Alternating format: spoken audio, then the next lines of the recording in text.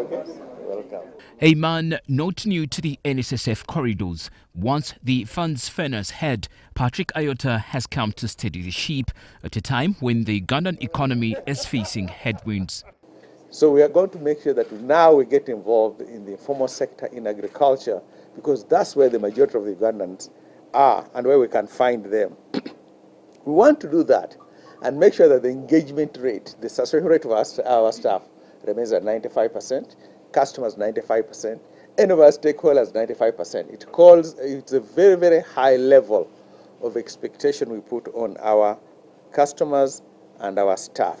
We believe when we do that, then we'll get to 2035, we'll get to 50 trillion shillings. A new team familiar with the tough terrain ahead will draw confidence from an excellent track record in performance, having posted positive results in June 2023. We had a target of collecting 132 billion shillings per month. That is our target, monthly target last year.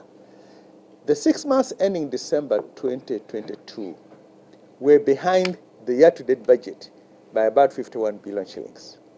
The 6 months following, that's January 2023 to June 2023, in the midst of the turbulence, the hearing, contributions went up, 148, 150.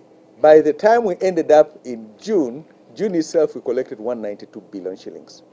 By the time we ended June, on a year-to-date basis for that year, we had exceeded our targets by 110 billion shillings. The two accountants will, however, have to keep an ear next door, such as Kenya, home to investments of the fund's assets held in regional bonds and equities. The Nairobi Securities Exchange, East Africa's biggest bourse, for instance, was hit by a 30-year low in March as investors cashed out, citing escalating global risks. July 2022 to the end of June 2023, it was down by almost 15%.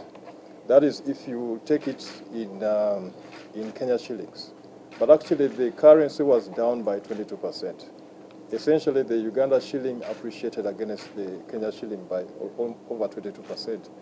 And obviously that means that we took losses on the Nairobi side. But the way that is mitigated is by diversification. On the contrary, we saw that the Tanzanian market performed much better and we have some good stocks.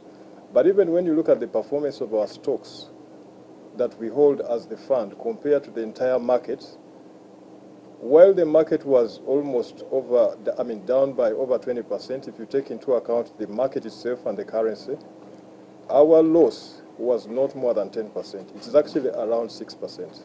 So that for me is evidence to the good stock picking ability that the team has been undertaking. The NSSF invests mainly in three asset classes: fixed income, equities or listed and unlisted, and real estate, and will announce new interest by the end of September 2023. Malcolm Sime, NTV Tonight.